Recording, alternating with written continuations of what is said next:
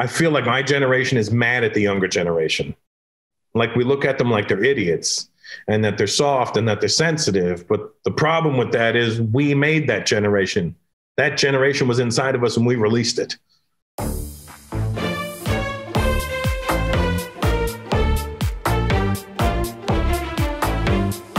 Welcome to the Mikhaila Peterson podcast, episode 84. This episode is a special one because it was co-hosted by my dad, Jordan Peterson, and we spoke with Russell Peters. Russell Peters, if you don't know him, is a comedian, actor, and producer. We spoke about politically incorrect humor, stand-up, acting, travel, working during the pandemic, universally funny truths, spontaneous action, the personality of a comedian, and more. I was kind of obsessed with Russell Peters as a teenager, so this was good. This was filmed a few months ago, by the way, back in March. I just saved it until now. I have no more saved episodes from Toronto. This is the last one. If you do enjoy this, please remember to hit subscribe. This episode is brought to you by Super Speciosa, a kratom company. Kratom is a herb related to the coffee plant. The leaves or extracts from the leaves have been used as a stimulant and a sedative. It works on opiate receptors in the brain, so it's been used to treat chronic pain, digestive ailments, and aid in withdrawal from opiate dependency. I always advocate for dietary changes to enhance mood or fix things before anything else. Diet, exercise, saunas, sleep. But if you're still having trouble and tried CBD and you felt like it isn't quite what you're looking for, or even if you like CBD, but you also want to try something else, kratom might help. Kratom can be great for energy support. Some people will use it as a substitute for coffee or as a pre-workout. Some people use it to manage stress. Super Speciosa has different strains, some to help you relax, some to give you energy. Whatever you're looking for, they have it. Super Speciosa's kratom is reliable, third-party lab tested, and approved under the American Kratom Association's Quality Standards program. Only natural kratom, no other ingredients. Remember, because this works on opiate receptors, it can cause addiction if you overdo it. So do your research. But I've been someone who's come off of opiates multiple times from surgeries and wish I had known about something like this during that period of time. So look it up. And if you want to try kratom and get 20% off, go to getsuperleaf.com, enter code MP for 20% off. That's getsuperleaf.com/MP, code MP. They're also linked below. Enjoy this episode. Russell Peters and Jordan Peterson, you're welcome.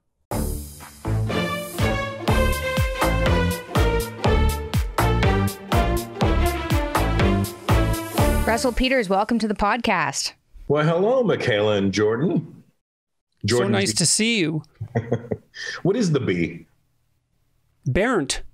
Barent. Wow. Yes. It means bear, you know. No. In Ontario. Yeah. Yes. Well, it's Norwegian. My great-grandfather, who built a boat and sailed it to North America, was named Barent. Oh, wow. Yes. You so, know but people have pronounced it as burnt my whole life, which also has a certain ring of truth to it. But Barent is good. That's solid. But burnt, well. Have you gone back to Norway ever? Yes. Although I don't know if it's back exactly. Well, I mean, just to go visit the motherland, your motherland. Yes. Yes. I was there a couple of years ago. I've been there many times. Are you popular there? Ironically, yes. You seem to be popular everywhere. I mean, I'm trying. I mean, the goal for me is to maintain it. Yes. How's that been with COVID and not being able to tour? Well, I'm touring right now. Yeah. I'm doing that. Like, there's only 3 states really you can go to at the moment. So Florida, Georgia, and Texas. So where are you right now? I'm in Atlanta. Do they limit the number of people in there? Is it still fun to do? Yeah, the maximum is 150 people in the club, but that's fine. I mean, as long as there's people and they're laughing, I don't really care how many there are. I've done shows back in the day where there was like 3 people in the audience. So, you know, anything over 3 is good. I've done academic lectures like that too. Right. Yes, sometimes where there are more panel members than there are audience members. Yeah, that's all. So you got to deal with all that other stuff. I just have to. What sort of stuff do you mean? You got to deal with the panel members and the board, everybody else who wants to come out and watch you. And you're like, well, I'm not here for you guys. I'm here for those guys. And yeah, that's rough when there aren't any of those guys. Well, there will be. As soon as life gets back to normal, you'll have plenty of those guys. So you're in little clubs, but you're often in stadiums. Like, which do you like better? I mean, the clubs is like being in the gym. You know, it's like a fighter. If you're training for a fight, you're in your dirty little gym and you're working out every day and you're sparring with guys and doing what you got to do. And then when you're ready, you take it to the big stage. Right. I saw Louis C.K. in a little club in New York when he was polishing an act a couple of years ago. And yeah, so I knew of that training regimen, so to speak. I miss him. He's back. You saw him at the Comedy Cellar, probably. Yes, that's right. In the Village, yeah. That's where we all came up together. Me, Louis, everybody, Chappelle, we all came up through that club too. Back in the mid-'90s, I would go there. I don't even know how I got on. I didn't realize it was a tough club to get in and on stage from, because at the time we were all coming up. So like, yeah, he's with us. He's good. Throw him on. I'm like, okay, cool. That's handy. Yeah, it's very handy. Well, none of us realized we were going to make it. We all were just doing this because it's what we wanted to do. How did you get started in comedy? Like, how did you decide I want to be a comedian? That seems like something that nobody can achieve. Well, for me, it was, I didn't want to work for anybody. I was just genuinely, this is the real answer, I'm genuinely a lazy person. Yeah, so I didn't know, is it that you didn't want to work or that you didn't want to work for anybody? A bit of both. Or both. A bit of both. A bit of both. I have a problem with authority, so, and I think you can understand that. we question things. We're critical thinkers. We don't just accept the information. I need to challenge it to make sure that this is not false information or one-sided. So, especially when it comes to authority, in those little not low life, but those places where they don't really have authority, but they're using some sort of authority against you. I was never good with that. I used to work at Aldo Shoes at Young and Bluer back in the early 90s. And the district manager didn't like me. So he would always make me do really annoying things like, here, change the shelf right there, like that, just really tedious, annoying things. And one time I was really sick and he was like, do it. And I'm like, I was doing it really slow because I was tired and sick. And he's like, well, what's wrong with you? And I was like, I told him, can you swear on this podcast? Yes. Get the fuck away from me, bro. And he was like, I'm your supervisor. I don't give a shit who you are. I'm sick. I don't feel good. Leave me alone. And then they hired a new manager, and then he had told the new manager to break my balls. And then ultimately I lost the job because I came in late. I got a speeding ticket on Lakeshore. And the manager was like, why are you late? And I said, I showed him the speeding ticket. He goes, this isn't a good enough answer. And I grabbed him and I threw him against the wall and I punched him in the stomach and I left. So well, that's dramatic. I mean, I just gotten a ticket and I was irritated already. I didn't have money. I don't have money, and now I'm negative money because I got this ticket and I got this guy being a jerk about it. I'm like, this is not going to work. So you don't score very high on agreeableness. I think as I get older, I do, but I have to respect the person giving me those ideas. Like Jordan is a guy who I respect the hell out of. You could tell me that the sky's purple and I'd probably believe it. I'd be like, and I think he's right. He's onto something here. Well, it is purple sometimes when the sun sets. It's true. They're definitely. But there we go. We established that right away. So what's the significance of your hat? Oh, I just didn't want to do my hair. But it's very attractive, and your hair as well. It's I got a show later, and I didn't want to do it early, so I was going to do it after I did this. And then I do jujitsu, and this is my teacher's school. So I have a question for you, a burning question. I watched one of your comedy specials. I think it was from London. I believe so. It was in a big auditorium, big arena. Mm-hmm. I mean, you had tens of thousands of people in there, which I thought, first of all, that was remarkable that you could pack a whole arena. Mm-hmm. And so I want to talk a little bit about that. But what I found so fascinating was that like your audience was obviously multicultural. Mm-hmm. And you were insulting one racial or ethnic group after another. And you could feel the hunger in the air, even through the television screen, for each race or ethnic group waiting with bated breath for their turn to be insulted. Yes. And so what do you make of that? And how the hell do you get away with it? Well, I think it's because I touch on things that when I talk about a certain group of people, I'm talking about it from their perspective, not my perspective. So the way they read it as this guy actually understands us. We can't be offended because he just said something only we should know about ourselves, which means he's either an insider or he's really paid a lot of attention to us. So one way or the other, they know it's done as a tribute as opposed to making fun of. And when you call people out on certain things like that, they're like, wow, how did he know that? Okay, we can trust this guy. Okay, so then how do you know that? You have a network of informers like embedded in racial groups all around the world? No, when I travel around, I just pay attention. I like to go to malls not as much now because, I think I've been to most of the places at least once or twice already. So I'm pretty familiar with the lay of the land. But if I feel like something's different in the air, I'll definitely go out and investigate what's happening out there. I ask local people just really simple questions, what do these people do here? How are these people treated? Who looks at people? Who looks at who is lower and who looks at people as higher? And, and then you figure it out from there. I determine which way I'm going to go with this. Like I was in Berlin a couple of years ago doing shows. I'd never been to Berlin before. I'd never been to Germany before. And I noticed, so I got on stage and I said, it's so good to be here in Berlin.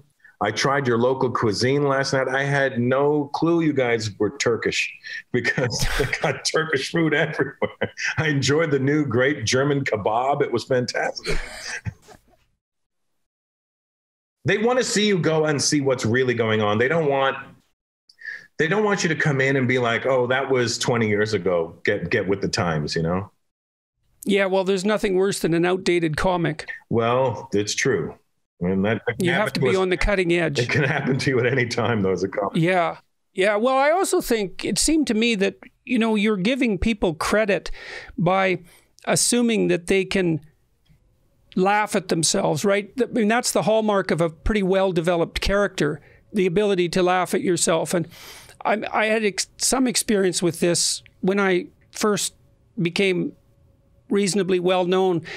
People noted the similarity of my voice to the voice of Kermit the Frog. And I saw it 3 or 4 times and I thought, oh my God, I hope that's not true. And then I went and listened to Kermit the Frog and I thought, oh my God, I sound exactly like Kermit the Frog. And I've never put that together, but now that you've said it, I just pictured Kermit talking. Yes, it's really terrible. And the guy who plays Saul on Better Call Saul. Oh, Bob Odenkirk? Yes, apparently I sound like him too. But anyways, many people made much of my similarity with Kermit. And then there was a whole Pepe the Frog thing and hundreds of memes. And they were good-hearted. But I noticed that there was a testing behind it. If you make fun of someone and they react badly to it, then you've got some insight into the negative parts of their character. And if you make fun of them and you allow them to laugh at themselves, then you're speaking to the part of them that can transcend their own prejudice and their own narrow-mindedness. And I really felt that in the auditorium, that it was such a relief for your audience to be a place where everybody could make fun of everyone else and no one had to be afraid about it. And it was all capped off by that strange phenomenon that seems so distinctly human, that capacity to laugh, which is completely incomprehensible. Well, for me, right away when you talk to somebody by their body language, the tone of their voice and the way they look at you. Like I've been doing this for 32 years now. So for me, it's when I talk to them, I can gauge which way they're taking this information. And then I could see if they want to go left on you and you're like, no, just stay with me. I got you. I can ring them back in. But sometimes you get guys, it's usually younger guys that have a bit of an attitude about it. They think they're cool and they also think they know things. And that's when my fatherly instinct kicks in. I go, shut up, kid. Listen, I'm talking right now, Were you always funny? Not peculiar, but funny. I was a bit of both. It's funny. Like, were you a class clown? No, the class clown is the loud, popular kid. He's kind of the jerk. The comedian is the one sitting at the back of the class, elbowing the guy beside him, going, look at this fucking idiot. The class clown will do whatever it takes to get a laugh. He'll put on a skirt, but he's usually the popular guy, which is why everyone's laughing. comedians the one making fun of him. I was not as popular as the class clowns, and the class clowns were never funny to me. I was like, oh, you suck, dude. You know, and it would be the guy beside me who would enjoy it, or there was some girls that were really smart beside me too, who would understand my way of looking at it. I've heard, this is just something that I want to throw out before I forget about it. I've heard you have some sort of microdosing business. Yeah, I'm the CCO of a microdosing company out of Toronto, Red Light Holland. So we've got, it's legal now in the Netherlands, and it's about to be legal in Canada. It's also about to be legal. It's about to be legal in some of the states. So we're getting ready for this little boom, and it's good for many, many things. I can't make any medical claims on it, but it's been known to help people, treat people with depression, PTSD. It's definitely a mood enhancer. It's definitely not a downer. Sadly, I've yet to try it. You have yet to try it? I've yet to try it because I can't get it. I have to go to the Netherlands to give it a shot, but soon enough. Joe Rogan. This is microdosing with what? Mushrooms. Yeah. And you said that's about to become legal in Canada? I think it's not far away. I would say somewhere in the next couple of years, it should become legal. There are companies now. I know that there's a company in BC that it's somewhat legal, or it's not that illegal, something to microdose. So there are companies I've seen that will say, this is for microdosing, but here's 3 grams, which... Right. It's up to you. I mean, look, it's kind of like drinking, we suggest you have 1 drink, but people are sometimes going to abuse it. But I think hopefully we get past that, because I don't think it really is meant to help you on a day-to-day basis. It's almost, I guess, in the essence, almost like a multivitamin, but on a much higher level. I think it'll be good for investing. I know that when weed took off here. Definitely good for investing. Yeah. And so I've been keeping an eye on these things. So I was interested to see that you want to be involved, Jordan? I hesitate to say yes. Well, I'll give you the guy's information, and you can contact him if you choose to. Well, I haven't been in serious trouble with the media for about 3 days, I think. So it's probably time to do something that'll... What do they come at you for? Jesus, I don't know, really. I expected the attention around me to dissipate 3 or 4 years ago. Mm-hmm. And for some reason, it doesn't stop. And I can't figure it out, really. I think maybe it's because the media types, some of them have supported me, don't get me wrong, but they can't really figure me out, because what I'm doing isn't really political. It's psychological, and I am a clinical psychologist. I've been writing these books to help people. There's other reasons as well. They have to make everything political, and I don't quite fit that mold, and so I don't think they know what to do with me. And they want to put you in a box. Yes, and then bury the box, and then burn the ground, and then salt the earth. They want you to say, I'm left or I'm right. And you're like, listen, I'm neither. I'm watching both sides and making my own decisions. That's how I see you. I don't know if that's true or not, but I see you in a very similar, not that we're on equal footing, but I see you in the same way I see things. It's not, I don't pick a team here. I'm just watching both sides and trying to figure out where the fuck is the truth. Well, I hope that's what I'm doing. That's how I read it. So thank you. I appreciate that. If they're not getting that, that means they're not smart enough to get you. Therefore, they shouldn't be got. Well, it's been a great mystery, and it's all come up again this week. So I don't know what to say about it exactly. It's stressful. Yes, it is stressful. Mm-hmm. But their problem with you is that you're very articulate and you enunciate well, and they can't handle that because they're trying to push you into a corner to make you to sweat and hopefully hope that you fall apart. And I'm like, it's not a facade, guys. That's really who this guy is. You're not gonna. That might actually be part of the problem. They might have been reading things or even listening to lectures, and they're like, well, maybe he's got that memorized. Maybe this is somewhat of a facade. I think that could be part of it. I'll get to the real thing, and then when it doesn't appear, it makes them angry. Maybe. Yeah, I don't. We Northern Albertans are known for enunciation skills. You know. You're from Northern Alberta? Yes, I am. No clue where you were from, to be honest. I thought you were a Toronto guy.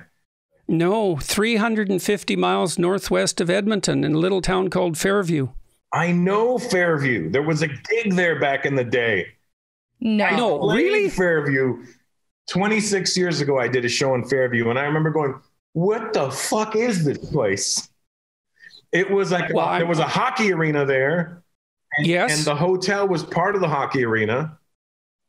And it had no windows. It literally looked like this room. It was just like cement walls. I was like, am I in jail? And it was freezing. Yes, it's freezing. It's very cold there. Yeah. It's very cold in Canada, obviously, but that's a particularly cold part of Canada. Yes. I know exactly where you're from. There was a comic back in the day, maybe around 96, 97, a comic named Monty Cohen died out there. I think he was going for a run or something, and he got hit by a truck. And it was all bad because I remember I had lent him these VHS tapes of. I used to be a big Kiss fan when I was a kid. That's embarrassing. I found these really cool VHS Kiss tapes, and I lent them to him, and then he died, and I was like, damn it, how am I going to get my Kiss tapes back? Actually, I listened to Kiss when I was 13. I have to admit it. Yeah, how old are you now? 58. Oh, so you got 7 years on me? I thought you were younger than that. You're so youthful looking. It's the brown. I'll be 51 this year. So you're not in Canada anymore. You relocated to the States a while ago? 15 years ago. But day by day, I consider moving back home. Every day, I'm like, you know what? I don't see the purpose of being here anymore. Where are you located? I'm in Vegas and Los Angeles. Oh, you're in Vegas. You live in Vegas? Yeah, I've been there for 14 years. That must be a trip. I mean, at first, when I first moved out there and I was in my late 30s, it was great. You're a young guy, you suddenly got money, you got no dependents. You're gonna have a blast in Vegas at that time. But as you get older, you're like, oh, this is not for me anymore. And my kids are both in Los Angeles, so I have to spend some time there to see them all the time. I think that's really the only thing stopping me from moving back to Canada are my kids, because I have 2 different baby mamas because I'm an idiot. And one, I think, would let my daughter go, but the other one will not let my son go. That's a different pot of shit on its own. So I like LA. I've been there many times. I like LA. Yeah, I've seen you on Rogan. What's that? I've seen you on Joe Rogan's podcast. Yeah. I have some friends out in LA that I visit quite frequently. So, but there are some advantages to living in Canada. I think the advantage, it being Canada, that's the advantage. It's funny to me when I hear all the Americans go, we're not turning into a socialist country. It's socialism. And I'm like, it's really not that bad, guys. It's really not that bad, guys. You see how your teeth are crooked and your spine is broken? Well, it wouldn't be like that in Canada because we're socialist assholes. And the taxes are it's like the same now. I mean, at least in Canada, you pay high taxes, you get something for it. You get better roads and you get healthcare. Over here, you get nothing. You might just get shot. That's about it. I'm ready to move somewhere warmer. I thought Texas is looking pretty nice. Texas is pretty cool, though. I do like Texas. I do. You're not wrong, Mikhaila. So how has your comedy changed and shifted over the years? I think it's become a little bit more introspective. I don't think the set that I'm doing right now is as introspective as the last one was, but it's a work in progress right now. I don't know. I'm trying to figure out how to word this one the right way, because I want to toe the line, and because when you're towing the line, somebody's bound to get offended or take it the wrong way. But I want to make it so that if you take it the wrong way, I could show you why you're wrong.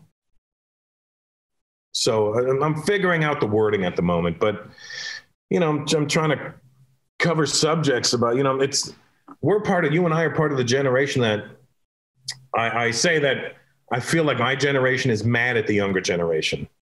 Like we look at them like they're idiots and that they're soft and that they're sensitive. But the problem with that is we made that generation. That generation was inside of us and we released it. So I'm trying to figure out the wording behind all of this because I want to make it, I want to make it that, you understand that I recognize that we're mad at you, but I also recognize that I can't stop myself from being mad at you. Well, I think every generation tends to think that the up-and-coming generation is softer. Absolutely. Listen, I know my parents thought the same thing, and I bring that up as well. Every time I said, my dad, when he would hit me, he would tell me how much less of a beating this was than he got.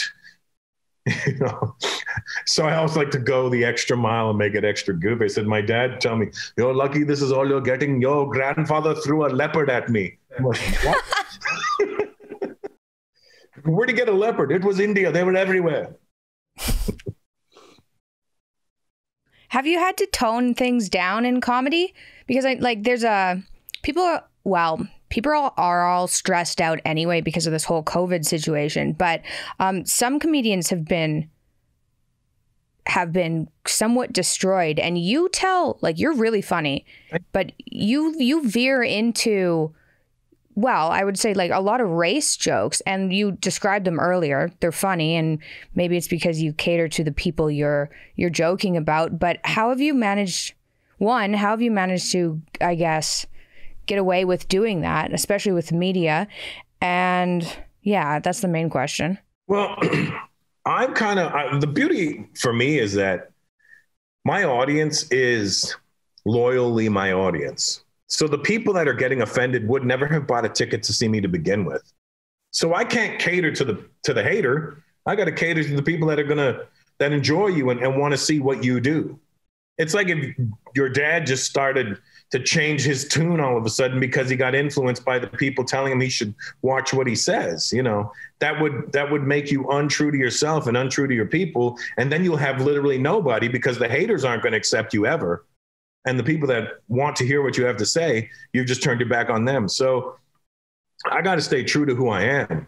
And I always know my intent when I'm saying things. I know that my intent is never to offend or hurt anybody's feelings. My intent is only to make you laugh. And if you get offended by something I said, then you've got your own personal issues you're working with. I just happen to trigger them and make you realize that this is a problem for you. And maybe you need to go see a psychologist. Well, I think part of the reason I get away with offering people advice, let's say, is because I try to include myself in the group of people to whom I'm offering advice. Right. I'm always thinking of the ways that I don't live up to my own expectations. And I think that's genuine. I don't think it's a front. I think that, you make no shortage of jokes about your own ethnic group, and you're always the butt of your jokes as well as the person who's telling them. And so the audience can tell that right away. It's obvious that you're not telling jokes from a position of superiority. It's more like, well, look, guys, we're all idiots. Yes. We are each idiots in our own particular ways, ethnicity included, and here's some of the foibles. But, let's not forget that it's universal truth that we're all fools. Yeah, I think that's basically how I approach it because, in my head, there's nobody above and there's nobody below. We're all on the same playing field. There's people you admire and then there's people that whatever. But to me, it's all literally, we're all on the exact same playing field. I talk to kings and queens and world leaders, and I talk to them the exact same way I talk to my friends. Maybe a little bit more respectful, but I don't fawn over them, so to speak. I'm not like, yes, sir. Oh, what can I do? I'm like, oh, shut the fuck up. Listen, dude. I have some, I'm friends with the King of Jordan. And when him and I talk, it's like two guys talking. It's not like, sir, how are you? Oh, have you been pleased, sir? It's none of that. It's just like, hey, Ab, what's going on, buddy? It's really cool to have these kinds of, to be able to be privileged enough to get to have to be put in these situations. And then it's even more of a privilege to be able to act normal with them. Well, it's one of the advantages to being, I would say, an artist. although comedians are funny forms of artists, but I still think you belong in that category. You're sort of outside the traditional hierarchies. I mean, artists are always outside the traditional hierarchies. That gives you a kind of freedom that no one else has. It means also that you have a very risky lifestyle. Yeah. I mean, I can't imagine how many failed comics there are for every successful one, but it has to be hundreds and perhaps thousands. I don't imagine that there's more than maybe 40 people, 50 people in North America at any time making a living as a comic. Maybe it's more than that, but it wouldn't be a lot more. Yeah, well, the thing is, there's a lot of comics that never made it that are 100 times funnier than most of us that did make it. But for whatever reason, they just never made it. Something about them didn't click. And I don't understand it, because there's so many guys that are 100 times funnier than myself or any of the top guys that you've seen. There's guys that have brilliant minds, but they might be their own worst enemy. They might just shun victory, so to speak. Well, it's similar to inventing a new product in some sense. Not only does the product have to work, but you have to be able to sell it, and you have to time the market.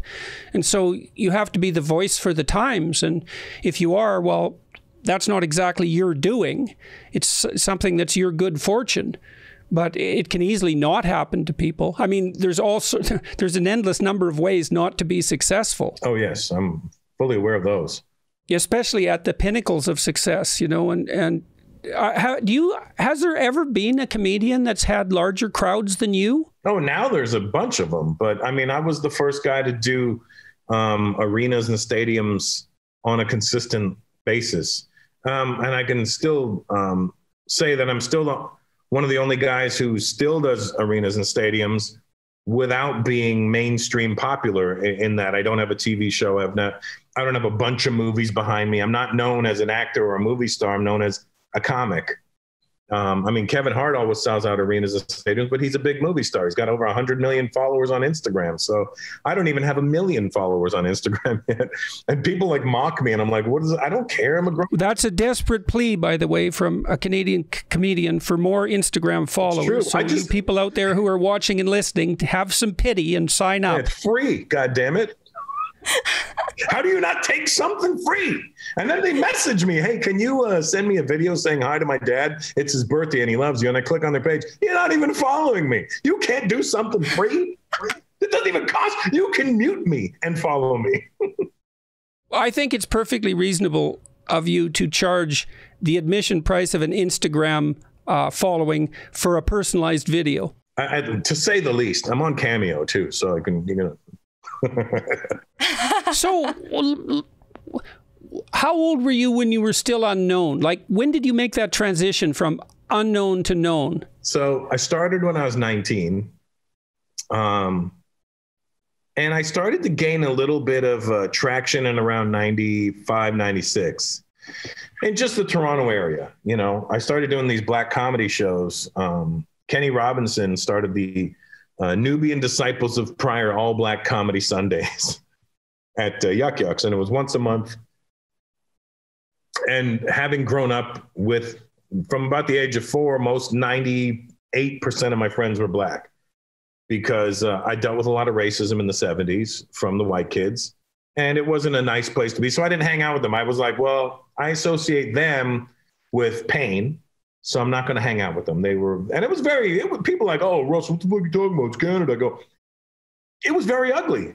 I know. So when people say racism, I know what it looks like and sounds like. It has a tone, and it has a certain bite to it, and there's a venom attached to it when people say things. So I can tell when somebody's jokingly saying something, or if there's a little bit of something in that, And the black community never ever did that to me. There was a couple of times and a couple of guys, but they were just dicks in general. So, but for the most part, all the guys I grew up with were black. So when the black comedy show started in 95, I was like, this is my audience. These are my people. And when I went out, a lot of them didn't know me. And then when I started talking about things, they were like, oh my God, this is our guy.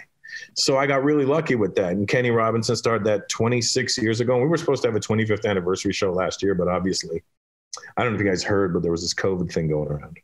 Oh yeah, this epidemic. Yeah, I've heard about that. It may not reach Canada. Wouldn't that be funny if Canada was so slow, it just got there in 2 years? You know? Like fashion? Yeah, no, I don't know what we're doing. I haven't been home in a year, but I would like to know what's going on with fashion out there. Are you guys in Alberta right now? No, we're in Toronto. Oh, okay, there you go. And where the hell did you get that couch? Thank you. I bought it off of Facebook Marketplace. A very elderly lady was selling it. It had been living in her garage for a very long time. You know what I thought you were going to say? A very elderly lady died on that couch. Well, we don't know exactly what has happened on this couch. It's so retro. Like I'm fascinated by it. I'm like, was that like a 1960 something couch? It's got to be. It might be earlier.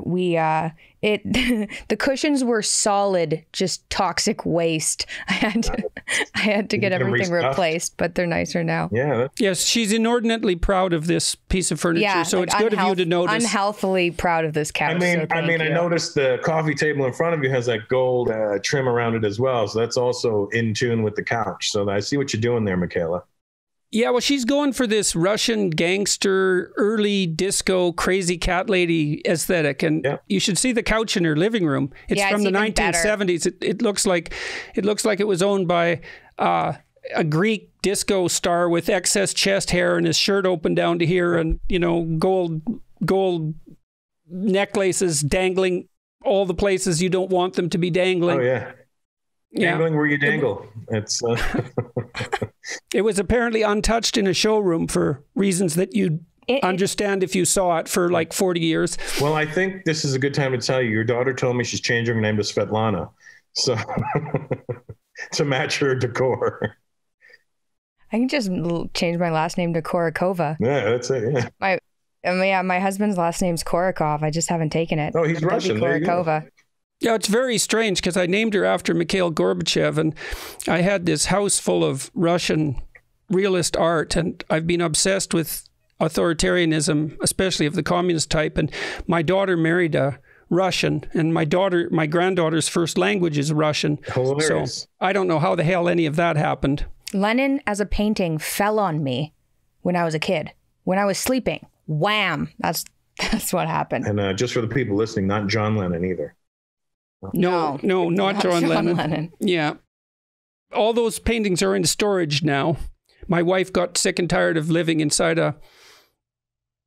whatever it was we were living inside. Strange Soviet museum, I guess. And now we have light instead of darkness in the house. I was engaged to a girl who grew up in the Soviet Union. And then she moved to America in like 90. She moved to America in 92 during the riots. She moved to Los Angeles, and her mom didn't know anything about anything. And there was a school that was a magnet school, and she didn't understand. She just thought, it was good for medical. If you want to, it's a high school that was geared towards the medical field. And she sent her there, but it was in Compton during the riots. Oh man. Yes, you have to know your geography if you're going to go to an American city. Yes, yeah, but it was pretty funny because she was like, I didn't even notice. She was like, I just came from Georgia. I didn't notice. Yeah. So you started to get popular in the mid-90s, you said. And when did you make the transition? So locally, I was becoming popular. I was becoming popular locally in Toronto. And so people would know who I was. And it was strictly mostly in the Black community at that time. And then I started getting interest from Indian people because they kind of shut me out at the beginning. I'm the first guy, so they're going to be there was a lot of trepidation, the word, I've said it wrong, but you know what I'm saying? They were hesitant to accept. I think it's trepanation. Whatever it is. Oh no, that's when you get a hole hacked in your skull. Trepidation. Yeah, it's trepidation. Okay, good. I did it right. Good. So they were hesitant. So they started like edging towards me, like, let's have him host this Indian culture show.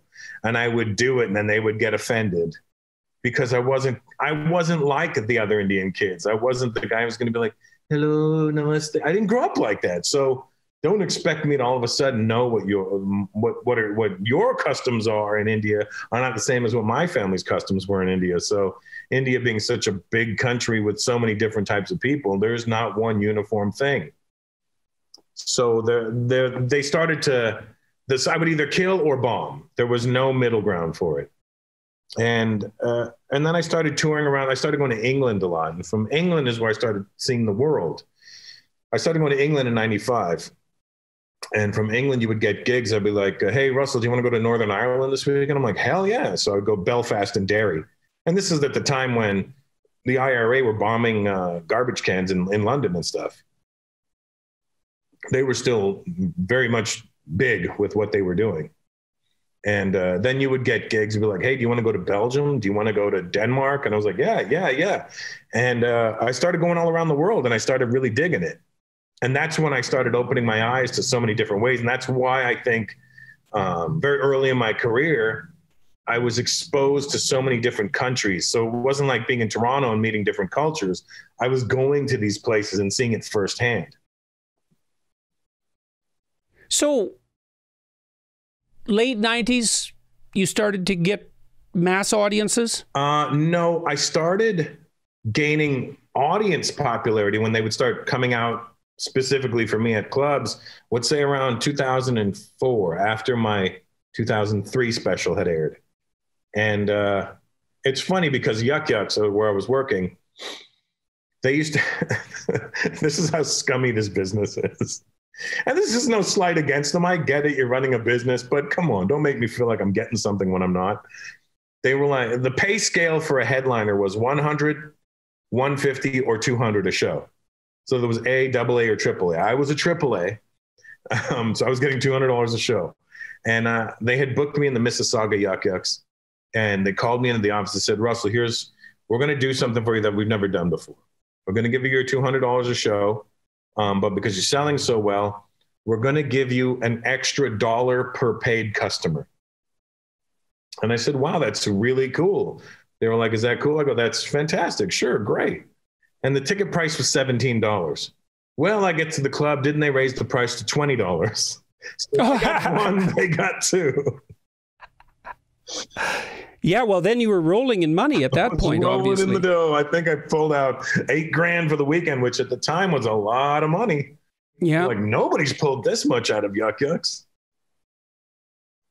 When did you start? Okay, two questions. One, when did you start getting recognized randomly on the street? And was that transition difficult from not being recognized? Because I'm sure after your special, I think I watched your special. I think everybody I knew watched your special. So right. There must have been a transition from being recognized everywhere from not being recognized. Well, I see. The thing is, I was always like out and about and I don't want to say I was popular, but I would go out a lot. And I was also DJing at the time back then. So if I wasn't doing comedy, I was DJing at a club or something. So I always knew like the club scene, and that's really the only place you could really become popular. There was no social media back then. So either you were inside or you were outside. So I knew the bouncers, the owners, and I didn't drink at the time. So they never had to worry about me coming to their club and getting drunk and starting problems. I was a sober guy till I was about 31. And, so I always knew how to get into clubs free. So it kind of felt like I was already popular because there'd be a line. I'd walk up like, hey, Russell, come on in. Who's with you? And it was kind of always a cool feeling. So people saw that and then would talk to you in the club. Hey man, I saw you talking about, the bouncer, and you become friends with all these different people. So when it started happening to me, it just started happening to me more and more frequently is what happened. So it never really came out of nowhere. It just built. And I'm one of those guys who loves people. So when people come and talk to me, my security guys always get annoyed because I stand and talk to a person. I don't go, thank you so much, keep it moving. I'm like, hey, what do you do? What's your name? I genuinely want to know about the person. If you're being nice enough to come and say hi to me, the least I could do is be nice enough to have a conversation with. Yeah, well, it's such an unbelievable stroke of good fortune to have perfect strangers like you. Yeah, that's what I say. Oh man, it could be a lot worse. Oh yeah, yeah, and I'm not the guy you want to come up with an attitude with because I'm like, oh, we're gonna have a problem here, pal. And so, if you go out now, mm-hmm. just for a random stroll down the street, how likely are you to be recognized? In California? Well, you got to tell us about different places. In Los Angeles, there's celebrities everywhere all the time. So then it becomes who's the bigger celebrity in the room at that point. And I geek out when I see celebs sometimes. I go, holy shit, that's blah, blah, blah. Yeah, I was in Montreal. I was in Montreal at just about 86, I guess, something like that, when I just started graduate school. So I just come from Northern Alberta. And I was walking across Sherbrooke Street, just south of McGill University, and Pierre Trudeau walked across the crosswalk, and we were the only two people on the street. And I went, holy shit, it's Trudeau. Was he still prime minister then? No, he wasn't at that point. But I was, I know the starstruck feeling, and that just erupted out of me in a fit of stupidity. And I've always been, mortified as a consequence of it. And I've said the dumbest things to people. The worst thing is when you get in this business and you have nobody. You're the first guy in your entire family bloodline to have ever jumped in this business. And then you're the first Indian kid. You got all these things in your head and you don't understand how this industry works if you've never been around it. So I look at other people and how they navigate and I go, well, that's because that guy's dad was blah, blah, blah. They know how to move nice and fluidly. I stop and look at everything because I'm still stunned by the situations I'm in. And I remember years ago, it must have been 25 years ago at Montreal, Just for Laughs, somebody said, hey, that's the girl that books David Letterman. And she was a very unattractive woman. Let me just say that, a very unattractive woman. Anyway, so they said, you should go be nice to her. So, maybe she puts you on Letterman. And I'm like, okay. And I'm only 96. I'm only been in the business 7 years. You have no business talking to people if you've been in the business less than 10 years, you have no business doing anything that should involve that as far as I'm concerned. So we're at this midnight party and everyone's dancing and there's a free buffet and everything. And I see her at the buffet and I happen to be at the buffet and I know who she is, but I'm trying to play like I don't. So I don't know why I thought this would be funny or clever or witty. It was none of the above. I just went, wow, you must be important. She goes, why do you say that? I said, because all the pretty girls are out there acting like idiots. Uh-huh. So did you get booked on Letterman? Never. Or did you get macaroni dumped down your shirt? She goes, what? And I go, and I just walked away. What am I going to? I'm not going to defend that. So yes, I've stuck my foot in my mouth many times. Well, you'd have to if you're a comedian. Yeah. I mean, that's, I think, part of the process. Yeah, well, you're not going to find out what's funny until you know a bunch of things that aren't funny and you flub up a lot. I tell people that. You're not going to appreciate success until you've had failure. And are you good at coping with failure? Like, I've been fortunate, because I haven't bombed in front of a large audience. And that might be because people are willing to give me more credit than I deserve because they're already viewers of mine and so on. But like, I don't know if I could hack that. I'm not resilient in that way. And you said that when you were first starting that you bombed in many places. And listen, with comedy, you're never above bombing. It doesn't matter who you are. Chappelle can go out and have a bad night. I mean, anybody, I think that's what keeps us interested in our job is that what's tonight going to be like? We don't know. People go, you're going to kill it. I go, we don't know that. Yeah. I want to kill it. I don't know that it will happen. It's up to the audience. What if I get some sort of resistance from them?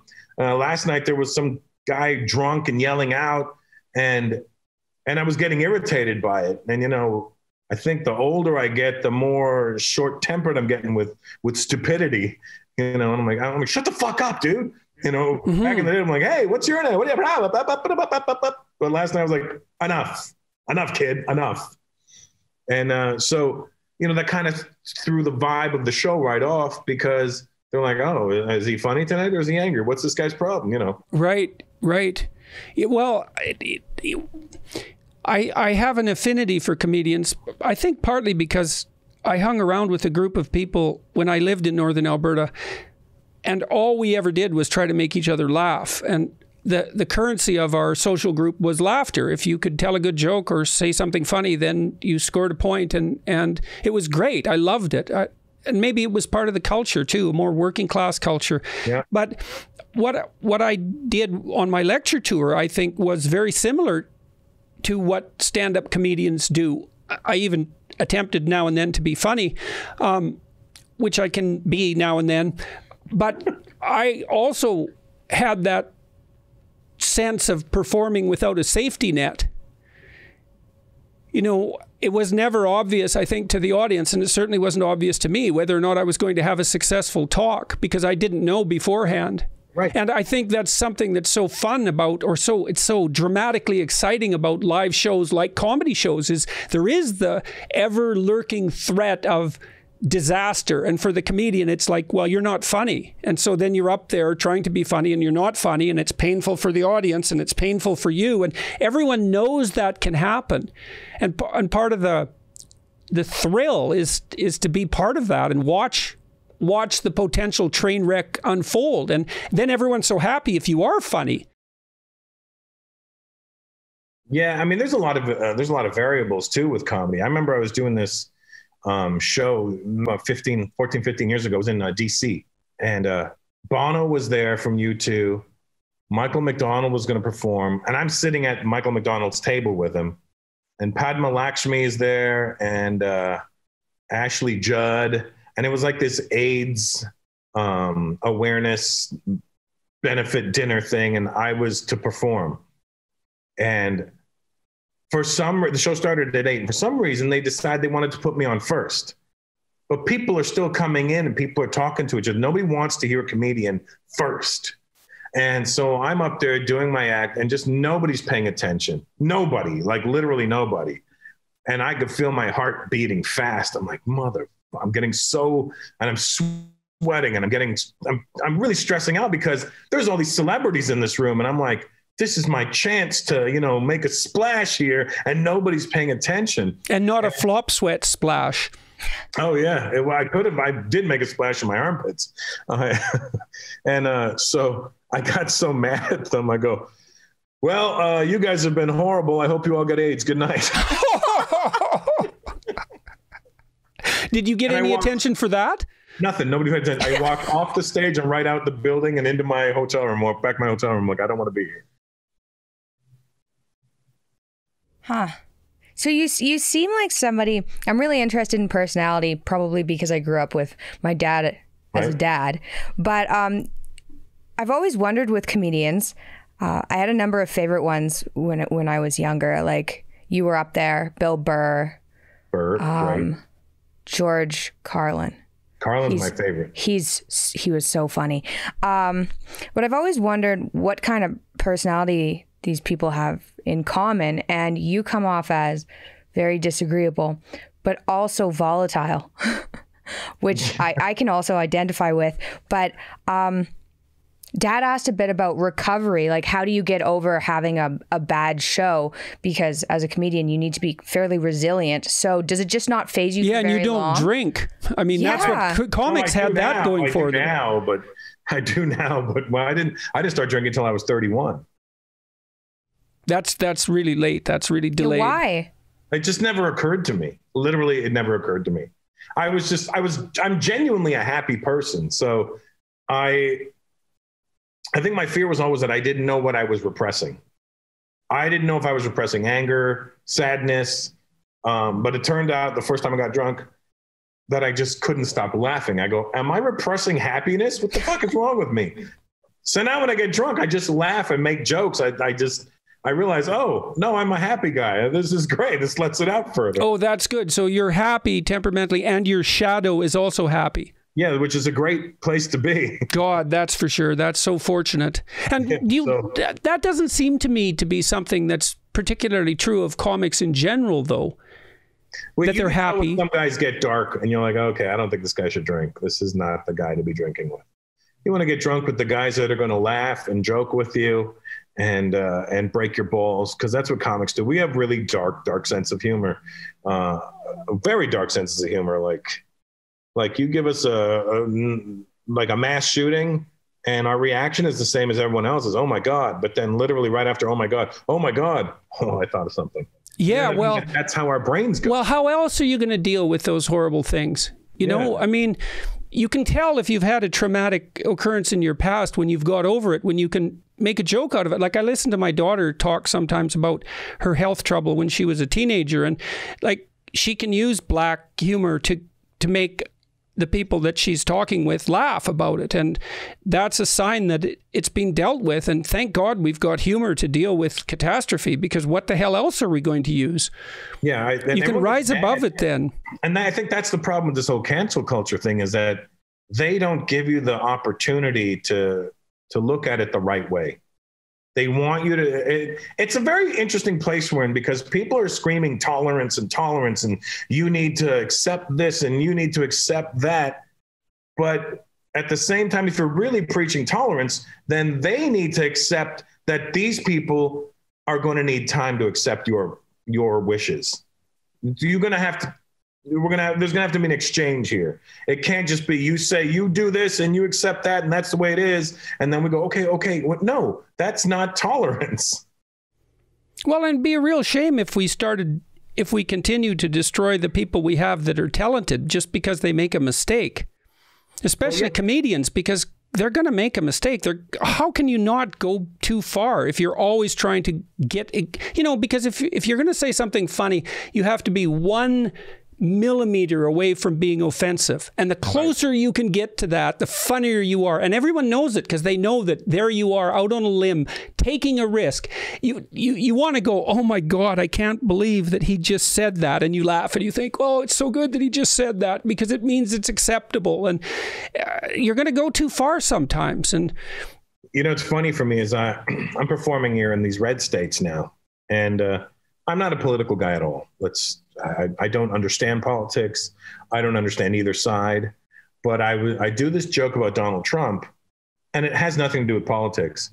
But as soon as I said, one night I was in Houston, I said, the reason I don't trust Donald Trump, these 3 girls got to go, fuck you. And they left. I go, you didn't even hear what I was going to say. Of course, that's kind of a demonstration of why you didn't trust him. Yeah, well, I said the reason I don't trust him is because he does this when he talks.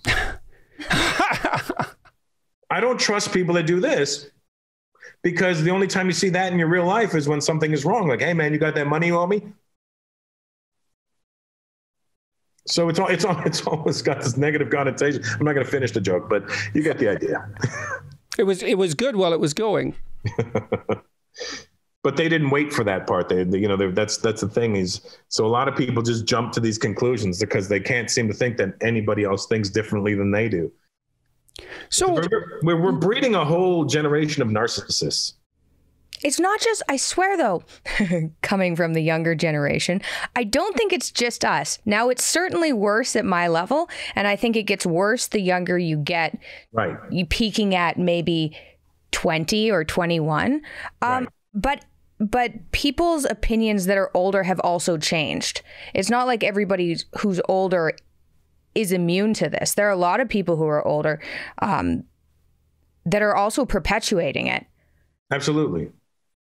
It's a double-edged sword, but we got to live so much longer without that, and now we're getting into that. Whereas these kids are growing up with it, so it starts much younger.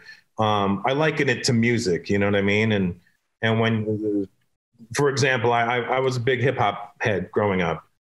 And I've produced hip hop documentaries, and I'm very involved in the hip hop world. But I was part of it because it was this brand new thing when I was a kid. It had just started, and it was like you had to discover it and you had to find it. It just wasn't readily available.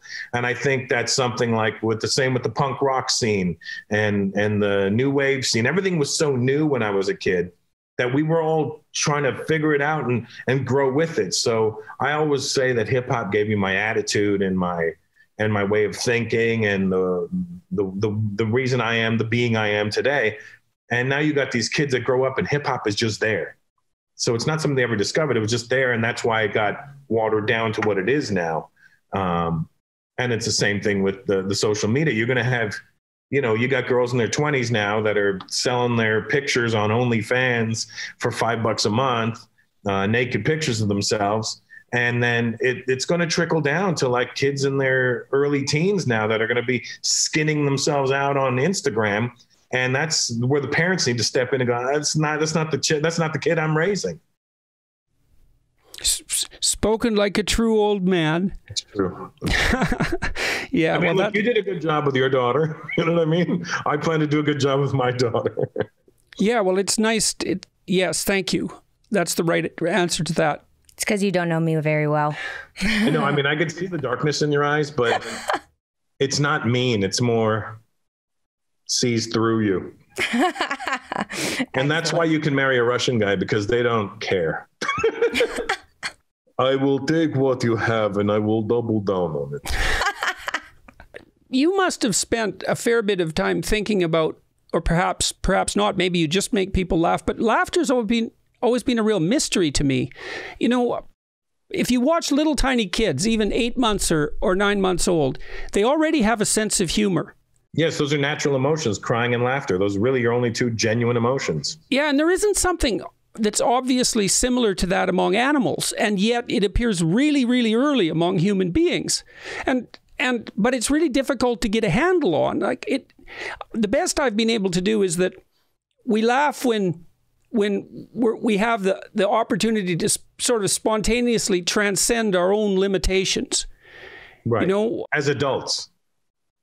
Well, maybe even children see that is when someone falls down and then gets up and they're okay, they'll laugh. Oh, yeah. Listen, people falling down is my favorite. It's a never-ending source of humor. It is I can still remember to this day being 6 years old and walking home from school with my brother. And we used to have to cross this creek. And the creek was like this. And so you would run down, hop the creek, and run up. You would just use your momentum to go. And it was 1976. So my brother's wearing big shit kickers. Remember those? 1976, the big heels and the big platform. Oh, yeah. I was 5'2". I had 6-inch platform shoes. Yeah. So which I regularly fell off of. Yeah, absolutely. But you were 5'8" by then. Yes. And that was a big difference. I used to have to sit on 3 phone books to drive my car. How tall are you now? Oh, 5'2". Oh, wow. 6'2". Yeah, it was really quite sad. 6'2". I'm 6'2" now. Oh, you know what? I always pegged you as about 5'8".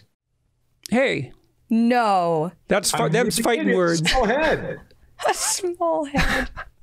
No, 6. And then I'm looking at you, and you read as tall, Mikhaila. So I'm like, thank you. He's got a very tall daughter for a short guy. 6'2". I didn't know you were 6'2". You could obviously see my inner shortness.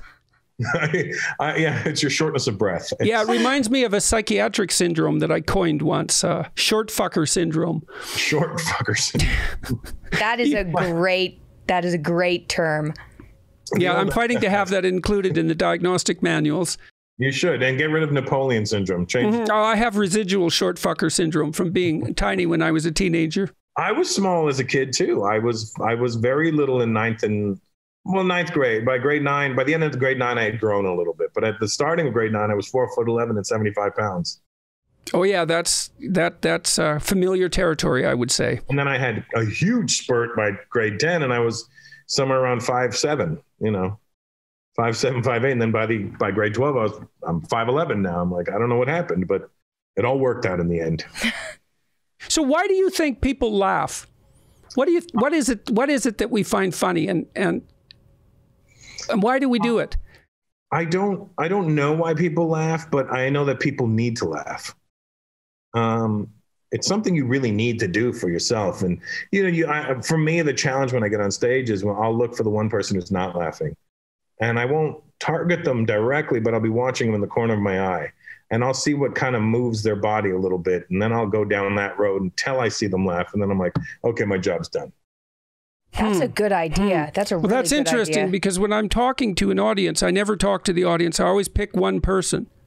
No, I don't pick the same person for the whole talk, because that tends to make people very uncomfortable. But I'm always talking to an identifiable person whom I'm looking at, and because then I can see reflected in that person the degree to which my words are working. And I do watch, as you just pointed out, I watch the way the person moves, and I watch the way their eyes are turning, and I listen to the audience as well, because what you want, especially if you've got a grip on the audience, is for there not to be rustling and sounds.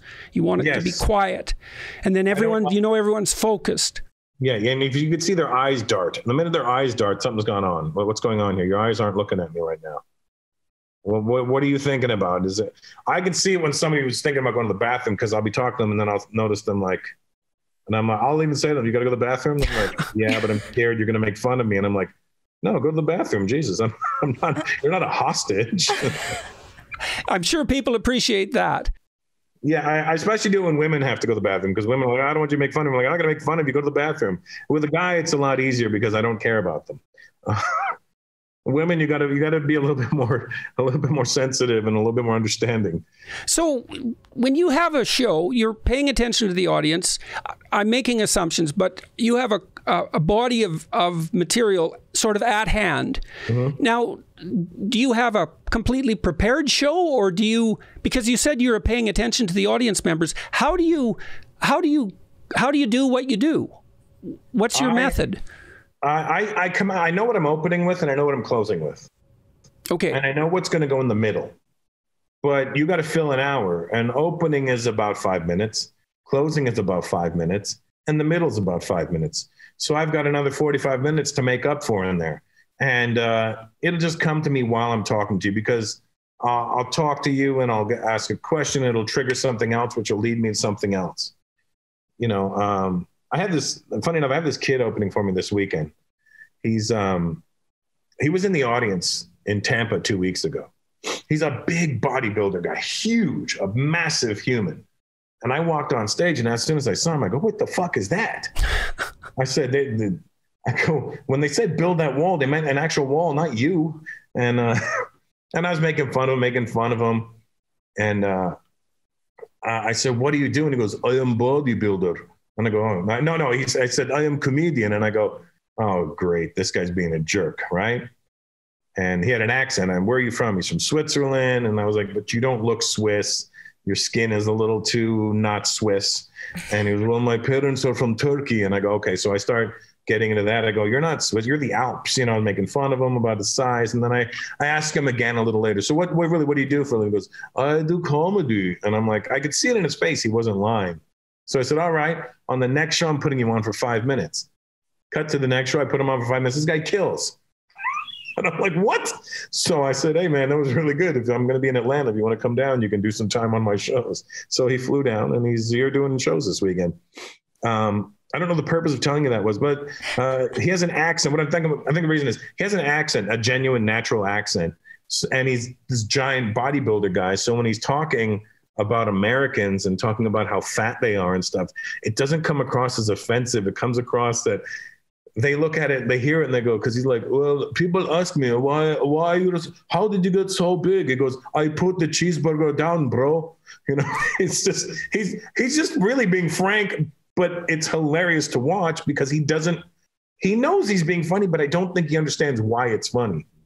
Well, that you touched on something else that's really interesting too, because comedians are often funniest when they're telling the truth. Yes. Right. And they what comedians seem to do is they speak the things that the audience is thinking, but won't say or aren't willing to say.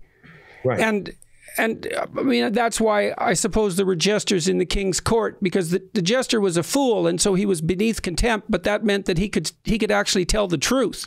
Right. And comedians are always doing that. And so I think that's actually a bellwether for the health of a society. Is if a society can tolerate comedians, then it's still in pretty good shape. Yeah. When they turn on us, I'm like, I don't know what's happening. Or we really get confused. Like, what are you turning on us for? Turn on the other people lying to you. Don't turn on the people telling you the truth. And like they say, the truth is like poetry, and everybody hates poetry. Do you feel that, do you think our society has in fact changed so that it's, I mean, so, there are comedians who won't play on university campuses anymore. I know I won't. You will. I won't. You won't. I avoid them. They don't even call me anymore, so I'm pretty grateful for that. But yeah, I don't need that. I don't need to be policed by somebody who doesn't really understand the world. Okay, so you have seen that change. I've seen it change. I mean, I never had to deal with it. on a firsthand basis. I have a lot of friends who have dealt with that. And I even told my agent won't even entertain a university request. They're like, nope, no, thank you. That's so sad. How are those people going to be funny? Oh, they're going to be funny. They'll be funny elsewhere. Yeah, but they're supposed to be purposefully funny, not accidentally funny. Who, the comics or the people? The people who aren't being exposed to the comedians. Well, I mean, look, the way we look at it is it's a free world we're living in. So if you want to go see comedy, go to the club or go to a concert or something. But we're not going to bring it to you, to your house, if you're going to tell us how to do it. Are you as enthralled by the business as you always have been? I'm a little disenchanted with aspects of it, because I think I'm a very genuine person, and I try to be as real as I possibly can. And if I say I'm your friend, whether you're up or you're down, it doesn't matter to me. And I tend to become friends with people after their shine is gone, so that way it doesn't look like I was there for the ride. I want it to be like, like a lot of my friends are old rappers that I used to have posters of on my wall as a kid. They're not living that great. They don't have a lot of money, but these are guys I admired very much, and we hang out all the time. We have a great time. Same thing with comics, who I think are my friends, but I see how this industry is. People are, for lack of a better term, dick writers. And I see them all patting it. We all follow each other, but I see their page and I see who's commenting on who and who's liking. And I look on my page like, none of these guys. I go, but if something popped off tomorrow with I became the hot guy in the media, it was like Russell Peters, every one of those people will be messaging me. And I'm like, I see you already. So don't let it happen to you. I don't ever want to be like those people. So I always tell people there's no friends in this business. Well, I suppose it's a cliche in some sense, but I suppose that one of the dangers of becoming well known is that it isn't always obvious why people are associating with you. Right. I mean, I have a situation in my personal life that is a result of that. So, it's the reason I have a son. You know what I mean? I got duped, kids. I got duped. Well, it's also not easy for, once you become well known, it's not that surprising that people are affected by everything that comes in the aftermath of that. I mean, it really is overwhelming and compelling. And so it's not like it's easy for an external observer to separate your fame from you. Right. Especially if they're not familiar with that world. They don't know what you went through to get to where you are. They don't know what your upbringing was. They don't know what kind of household you grew up in. I think, especially in America, because the Indian community in America is the highest. It is the wealthiest minority group in the country, and so they all grew up upper middle class to wealthy in America. It's not like in Canada where we have poor Indian people and then, we have different levels of us over there. And so I think they automatically associate me with those ones over here and go, he had a privileged life. I'm like, no, my mom worked in Kmart. My dad was a meat inspector. We did not have a privileged life, To us, an exciting, the big move for us was in 1986. My dad bought a Cutlass Sierra used from Hertz. And it had air conditioning. And we're like, yo, we finally got air conditioning in the car. We didn't have it in the house, but we had it in the car. And my dad wouldn't turn it on because it would waste too much gas. It would have to be a special day for him to turn that AC on. It's way easier to look at somebody that perhaps you're jealous of and assume that the reason they got there is out of luck rather than hard work, because that means you don't have to put in any hard work because you couldn't get there anyway. Right. Yeah, they negate you. They try to, marginalize what it is you've accomplished. Well, and there is luck associated with it too, as we already described. You're in the right place at the right time, and you could have been talented at the wrong time. It happens all the time to people. So, but the fact that it's luck. Somebody, I think. Sorry, go ahead. It's much easier to hate on somebody than it is to show them the respect and love that they rightfully deserve. And your fans, you sound like you're treated very well by your fans. They're always great to me. They're so loyal. Yes, and I've experienced the same thing. I'm so grateful to my viewers and listeners and readers. They've been so good to me. I can't believe it. It just shocks me, and I'm hoping constantly that I don't do anything that would be disappointing. So, well, you're like me, because you don't, you want to walk the tightrope, but you don't want to disappoint. I get it 100% what you're saying. It's getting there is one thing, and then maintaining it is a whole nother animal. Yes, well, especially when all of us are deeply flawed. Oh man, I know about all that. Yeah, well, yeah. So I heard about a project that you're doing. I don't know whether or not this is true, but are you doing something with the comedian Just Rain? Yeah, Just Rain wrote a TV series. He gave us a script, and then my brother and I are executive producing it. Okay. I think it's for funny. CTV or CBC, one of them. So you haven't had a sitcom, you haven't been in movies. Why not? I mean, I've been in movies, just, little small scenes here and there, and that's fine. I initially got into this because I wanted to be an actor. And then I realized I quite enjoy stand-up a lot more. You get into a movie situation and you got to do these 12 to 14-hour days, which I'm not a fan of. And out of those 12 to 14-hour days, you may be only working 4. But there you are waiting around, bored to death, sitting in this wardrobe and you're mindless. It's dizzyingly boring. And the financial reward isn't the same. So for me, it's like, oh God, this sucks. I can't wait to get out of here and just go be free again. I feel like a prisoner when I'm on a movie set. Well, it's doing a movie, acting in a movie is very much different than doing stand-up comedy. Having to repeat scenes too. I can't imagine I just get frustrated having to repeat scenes over and over and over. And everything's recorded out of sync. So it's not like acting in a play either. Yeah. It's not even yet. They may start, the middle of the movie, start shooting at the middle and then shoot the beginning at the end and the end at the beginning. You never know. It depends on, here's where we're shooting. All these scenes are going to take place here. They're going to shoot them all in that. Of course. So, they're not going to keep continually going back to the field that they were shooting in, so wardrobe change, this look, that look, everything. And man, there's so many people. First AD wants it, then they want you on set in 15 minutes. And I'm always arguing with them. Really? Because are you going to be ready for me in 15 minutes? No, we just need you standing by. I don't need to stand by.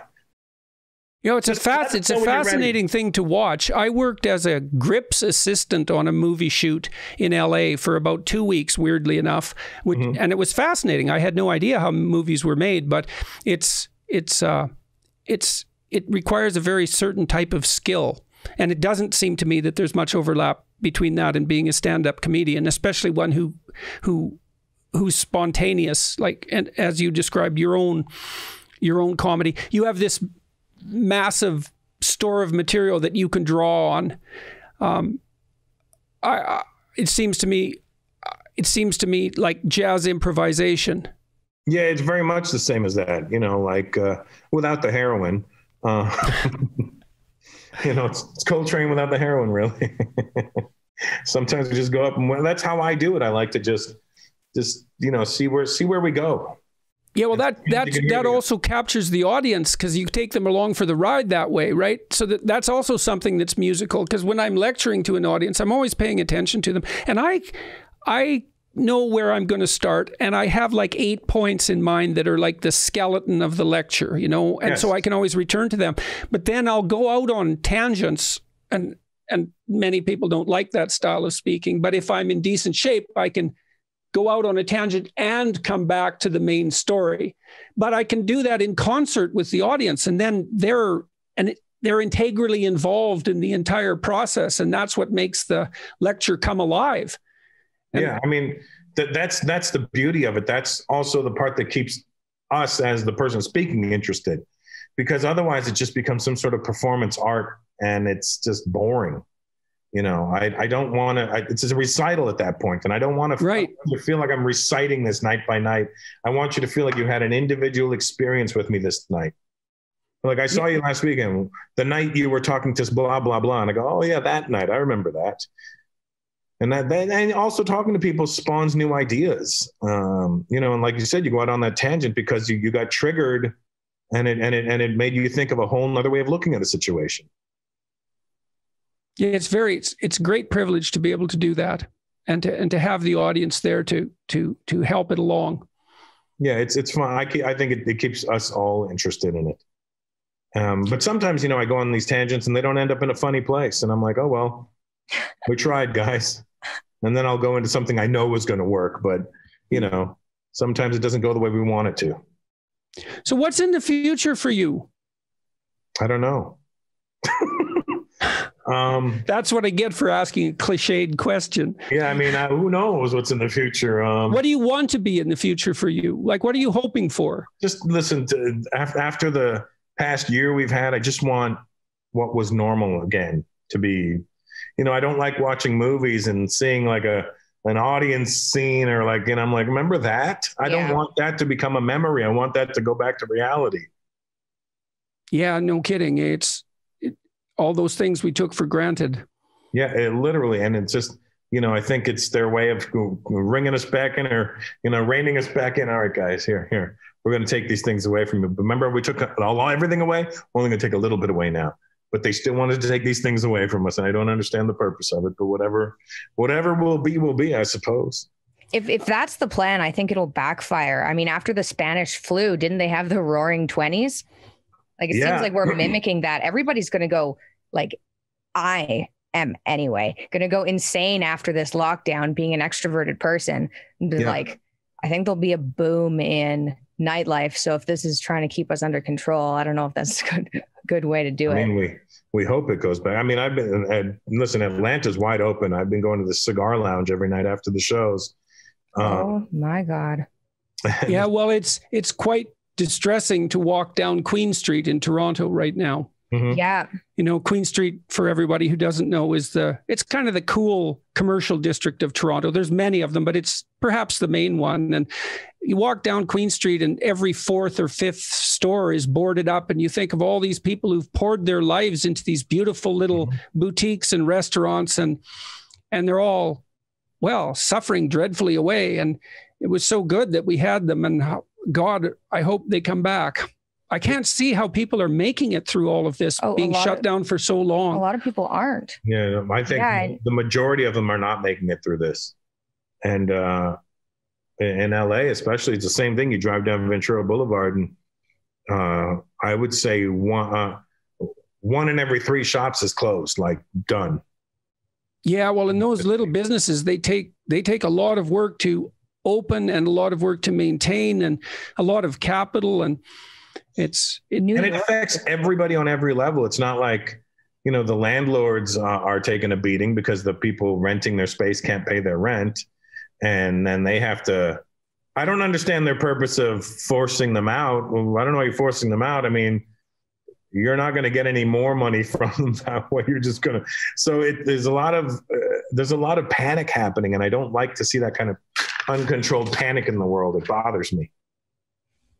Yeah, well, we are in a situation where pretty much every decision that people make is a bad one. Yeah, and it's all arbitrary. So people are like, oh, you shouldn't do this, you shouldn't do that. Well, no, they're doing it here and they're not doing it there. And, you're not socially distancing. Well, I'm in a place where they don't do that. So which laws do I follow right now? Do I follow where I'm at, or do I follow where I'm from or where I'm going? I don't understand. Yeah. Yeah, my mom is in LA right now, and I got her the shot already. So she's going to get her second shot, I think, in a couple of weeks. But then one of my friends called me from Toronto, was like, hey, when your mom comes home, she's going to have to quarantine in a hotel. And I'm like, why? She lives by herself. Can't she go to her house? Like, I don't know. They're saying that she can't. And I'm like, but she lives by herself in a house. Yeah. There's nobody around her. She should be able to go to her house. And she's got the certificate saying she's been immunized. Is there no fucking concession for things? You get tested. You get tested to get on the plane. So you have to test negative. That I don't mind. I can get that. I understand that to a certain degree. But even if you test negative and have the vaccine, you have to quarantine for 3 days to get your test results in Canada. You're not allowed to leave your room. They give you the sandwich and water. There's pictures online of this room. You get brought there by the police, and the halls are monitored by guards. And then you go home for the rest of your 14-day quarantine, even though you have a negative test and are possibly vaccinated. Yeah, I can't let my 80-year-old mother be treated like that. I'm not going to allow that. I'm just going to keep her until their sanity comes back. Yeah, well, the politicians can't keep up with the continually changing circumstances. So it's very sad. So you're on a tour. You have these 3 states you can go to. I have these 3 states I can go to, and I see other dates coming up in March. I think Utah and Indiana, something in Pennsylvania. So it's opening up slowly but surely. And I'm only taking the work because I'm going broke sitting at home. I've already had to downsize a lot. You know, I cut a lot of people off my payroll. I had to sell my house and move to a smaller house. And I mean, it's not a woe is me situation, because it's not like I moved from one house to the ghetto. You know, I moved from 12,000 square feet to 8,000 square feet.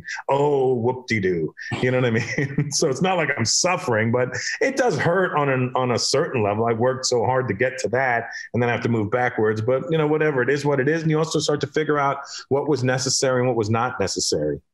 I got rid of 3 or 4 cars. I didn't need that many cars. And I realize now, why the fuck was I wasting my money on all these cars?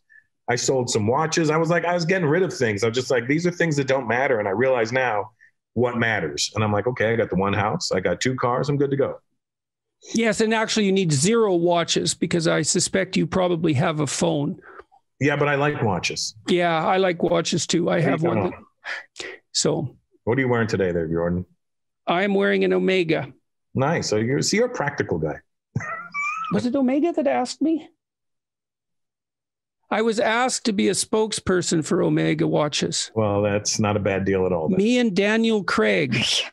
Well, that happened about a year and a half ago. And I was sorely tempted to do it because it was so ridiculously cool in my estimation that I was asked to be a spokesperson along with Daniel Craig. It's ridiculous. It was so ridiculous that I really wanted to do it. You didn't do it? No, I didn't do it. You walked around and said, you're Bond, Jordan Bond. Yes, I know. That's what the B is for. Yeah, well, you asked at the beginning of the show. Yes, it was one of the more surreal invitations that I've had. Yeah, that would have been a good deal. I've never been asked to promote nothing. Not one thing have I been asked to promote. You want to stop the spread of AIDS? Give it to me to promote. No. How many shows do you have coming up? I got 2 tonight and 2 tomorrow, and which actually I got to start getting ready for. Yes, we should let you go. We're very happy that you agreed to do this talk, especially. I got to tell you, I was really honored to be asked to do your podcast. Did you see my question in your Instagram? I didn't. I got so many. People are so excited. But did you know that I watch all of your dad's videos on YouTube? I'm going to find that and screenshot it and save it as my screensaver. Well, I'm pleased as well that you're not you didn't have any qualms about appearing with me, because that has been a problem for people. Nope. I call my brother. My brother's like, he's awesome. That's amazing. Well, say hi to him for me. Oh yeah. He lives in Oakville, so he's going to see this when it comes out. Oh yes. And subscribe to Russell on Instagram, please. Yes. And YouTube. You can go to my YouTube channel. I have over 1 million followers. I'm happy about that, because that's a little bit better for me. But, and then I have my new podcast coming out soon. It's called Culturally Canceled. When is it starting? I've already recorded 6 episodes, and I think it's going to start in March, if I'm not mistaken. Good luck with that. Well, let us know around March too, and I'll tweet it out and all of that. Yes. And if you find yourself in Los Angeles, I would love to have you on. That would be really fun. I've the interviews that I've enjoyed the most have always been with comedians. Yeah. I mean, I would pair us up with another comedian too, so we just make it really ridiculous. Thank you. And thank you, Jordan. Thanks for doing what you do, both of you. And look at this kid you raised. Give yourself a pat on the back. Hey, thanks a lot. And thanks for all the humor, man. Thank you. It's so much appreciated. It's so wonderful to be able to laugh. And take care of your health for me, please, would you? We need you. You can't go anywhere. We need you. Thank you, Russell. That's very, very kind of you. Extremely necessary. Thank you, sir. It was a pleasure meeting you. I hope we can meet in person. Absolutely. 100%. Bye, guys.